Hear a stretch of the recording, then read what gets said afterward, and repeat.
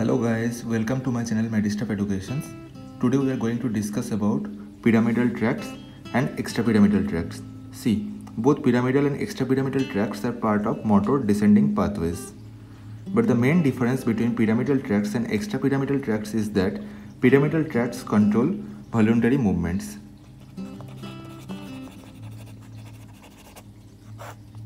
while the extrapyramidal tracts controls involuntary movements. So the involuntary movements includes reflexes, posture movements and other type of movements.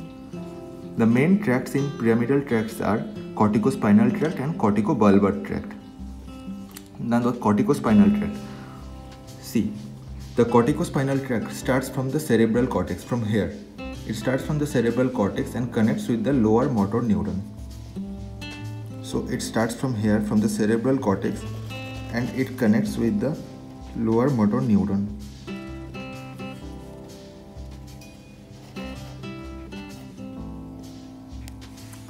So let's write here. It starts from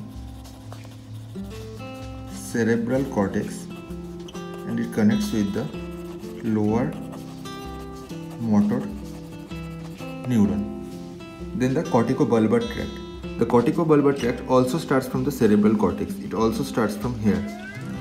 It starts from the cerebral cortex and it connects with the motor nuclei of the cranial nerve. So it starts from here and it ends at motor nuclei of the cranial nerve. So here is the motor nuclei of the cranial nerve. It is the cranial nerve and it is the motor nuclei, so it ends here. Now why is it named pyramidal tract? See, a lot of people believe that cerebral cortex has pyramidal cells, and as this tract starts in the pyramidal cells, means from here, so these are named as pyramidal tracts. But this is not so. The real fact is that when the corticospinal tract, this tract, corticospinal tract, passes through the brainstem, when it passes through the brainstem, it converges.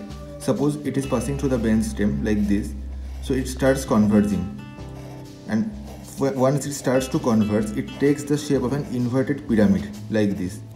Suppose the main conversion happens in the medulla oblongata. So suppose here it takes the shape of an inverted pyramid.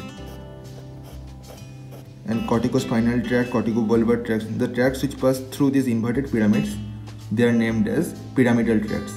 And the tracts which does not pass through them, which passes outside the pyramid, they are known as extrapyramidal tracts.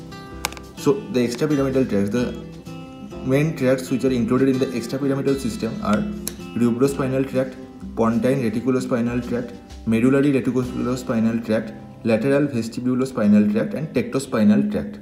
We will not go into details of these tracts because the main aim of the video is to understand and clarify the difference between pyramidal tracts and extrapyramidal tracts. See, the main difference is that pyramidal tract controls voluntary movements while the extrapyramidal tract controls involuntary movements. Now all these tracts of extrapyramidal system are controlled and regulated by basal ganglia, cerebellum,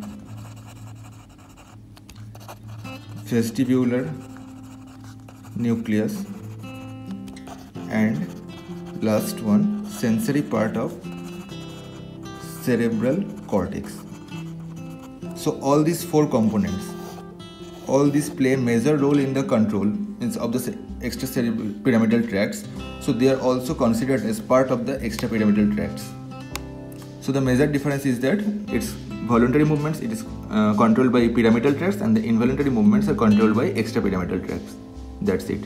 Hope you like this video. Please share and subscribe the channel.